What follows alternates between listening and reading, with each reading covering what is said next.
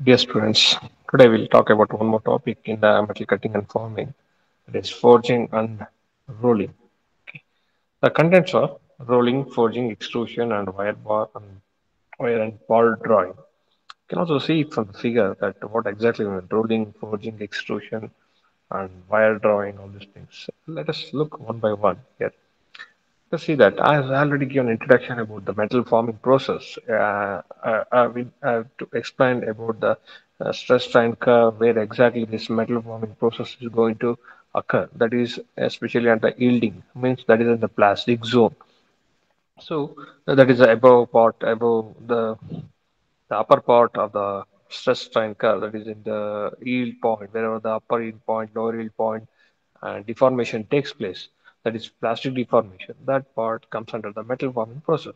So rolling, forging, extrusion, all these are comes under this metal forming process, which lies in the plastic zone, that is after the elastic zone. Okay, let us look at one by one.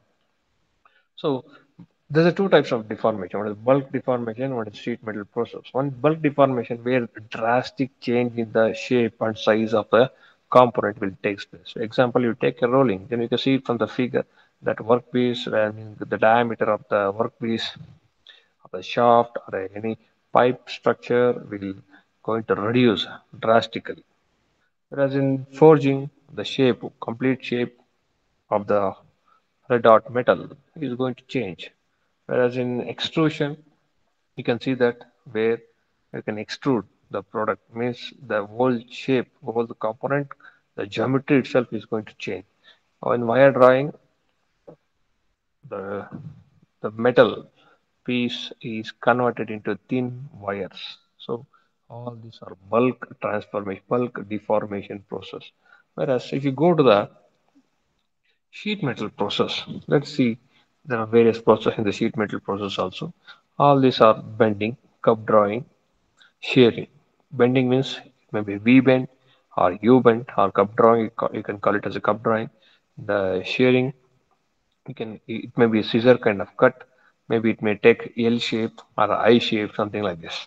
Okay, all these process we'll discuss. So plastic deformation operation that induces shape changes on the workpiece by plastic deformation under the forces applied by the various tools and dies. That's what I told. So all this process, metal forming process, will comes under the plastic deformation. Why it is called plastic deformation? Because once you change the shape and you take back the load, the shape, whatever the changed shape, it cannot be taken back. It cannot be taken back because it lies, because it undergoes a deformation in the plastic zone. It's a permanent kind of deformation. That's the meaning of this plastic deformation. Next, bulk deformation process. This process involves a large amount of plastic deformation. The cross-section of the workpiece changes without volume change.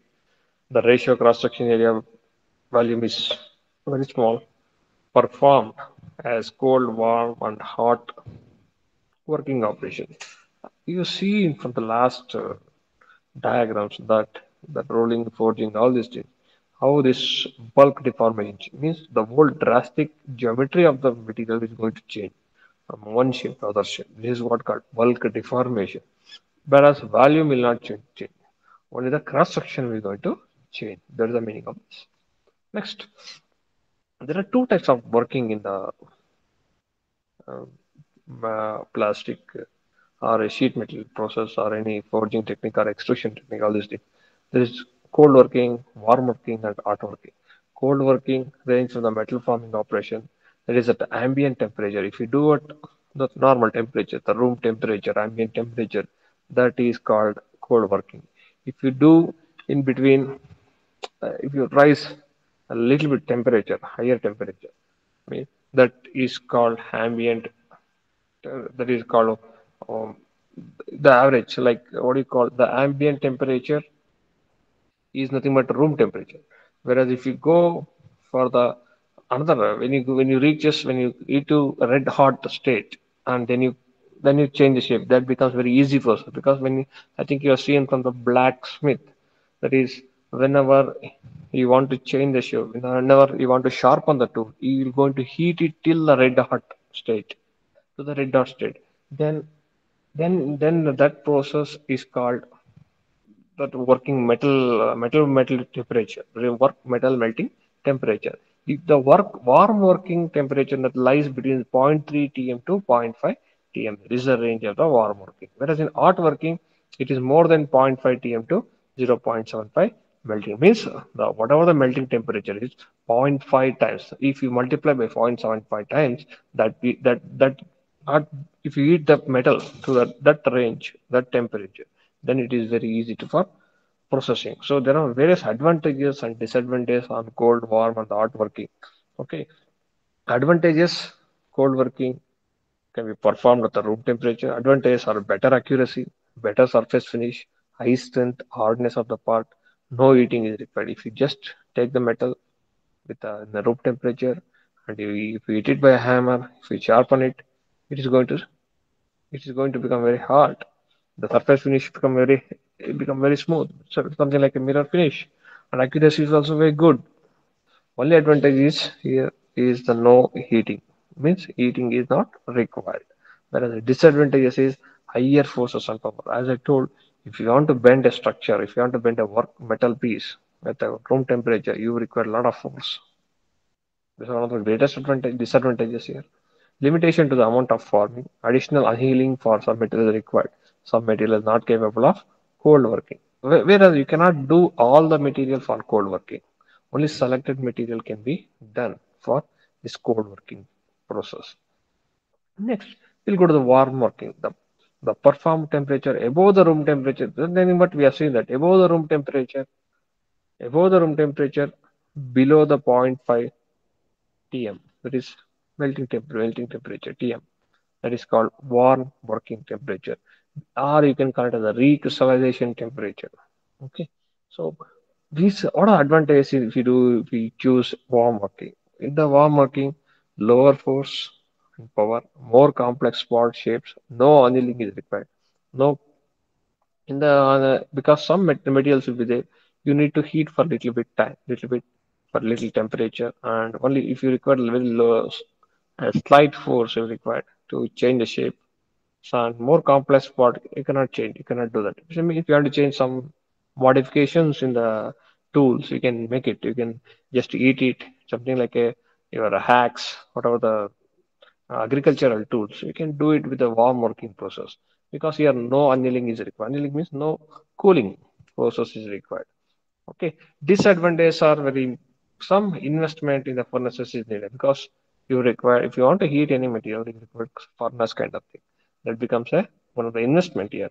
That is one of the disadvantages here. So however, hot working involves the deformation of preheated material at temperature above the recrystallization temperature. Means almost you are reaching to the 0.57 times of the melting temperature. You're not going to reach exactly the melting temperature, just below the melting temperature, that is above the recrystallization temperature and melting temperature.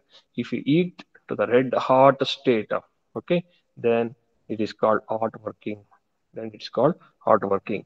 Advantages, the big amount of forming is possible. Means if you want to change the shape, any change shape, especially in the forging technique and extrusion technique, you will use this hot working process. Lower forces are required and lower powers are required.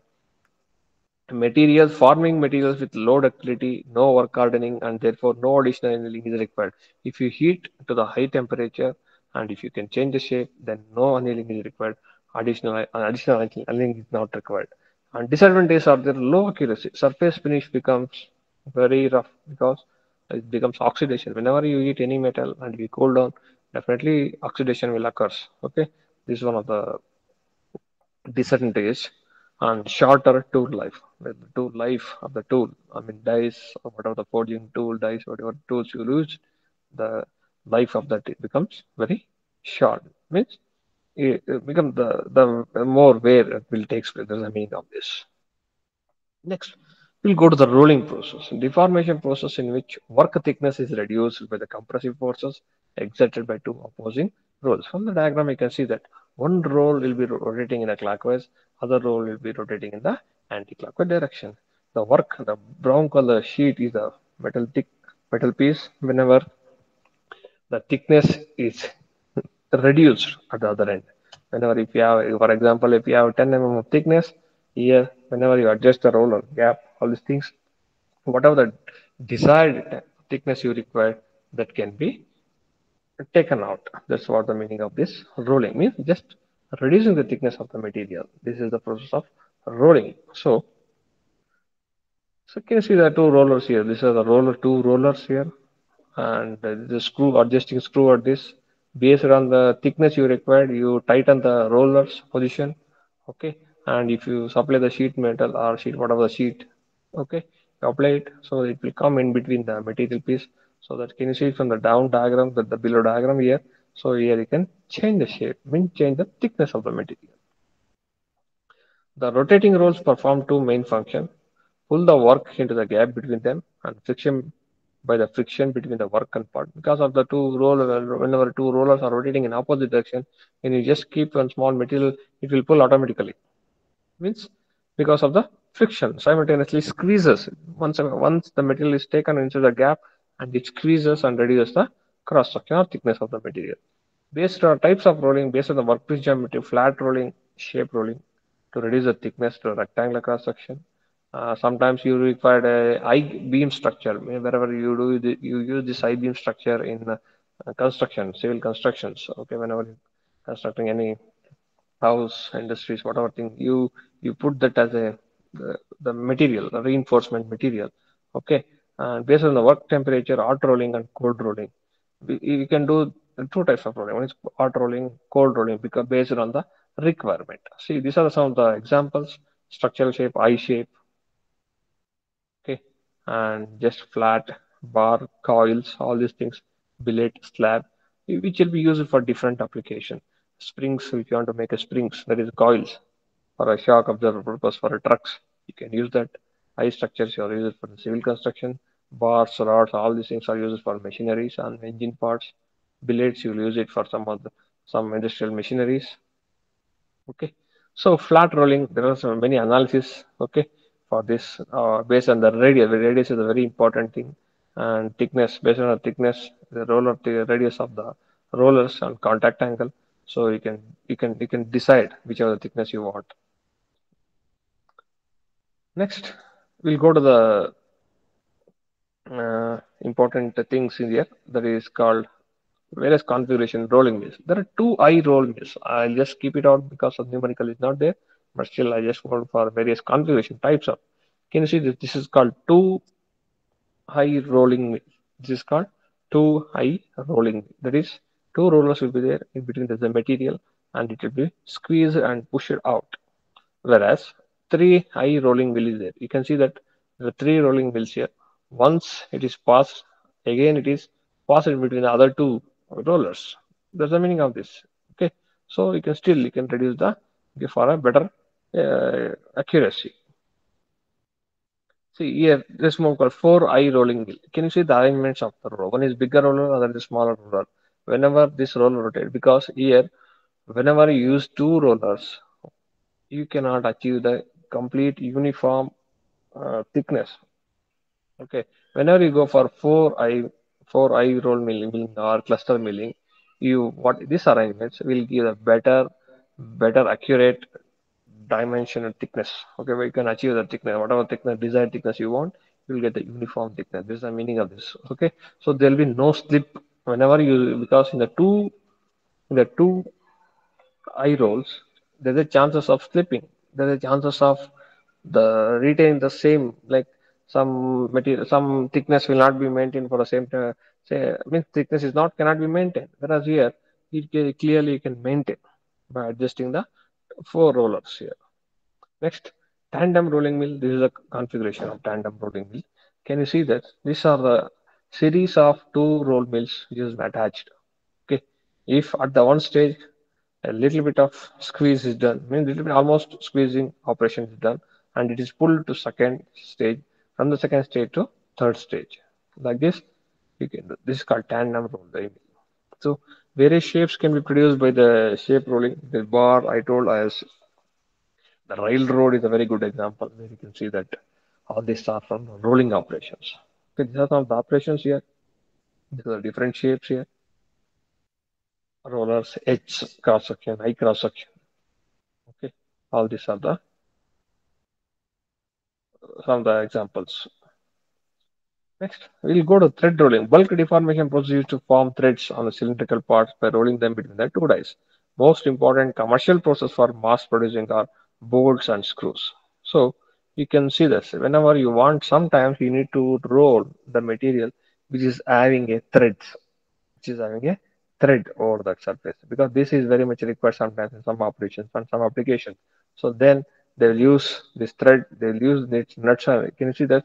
These are the bolt and screws. Bolt and screws are inserted between it, then it is pulled down. Instead of roller, they will keep the screws. So they will roll it over the screw. What happens? Then you will get a threaded. Whatever thread is there on the screw, it will get indented. Same thing, same shape or same size will be embossed on this the material. Next, this is from the process of thread rolling process. Can you see that thread rolling process? Whenever you want to make a threads over the surfaces, there is a thread kind structure here in between that the green color part. Whenever you roll it over that, you will get the same threads surfaces on this. Next, one more thing is called ring rolling. Ring rolling, can you see that? This is sometimes you need to manufacture the rings for bearing some other application. So then you're going to how to make that ring. So it's a difficult process. You require a lot of things here. Can you see that there are two rollers here? But still, if you want to maintain the thickness, the diameter, all these things, you require this configuration. So let us stop at this stage. Next class we will come up with the new video. Thank you.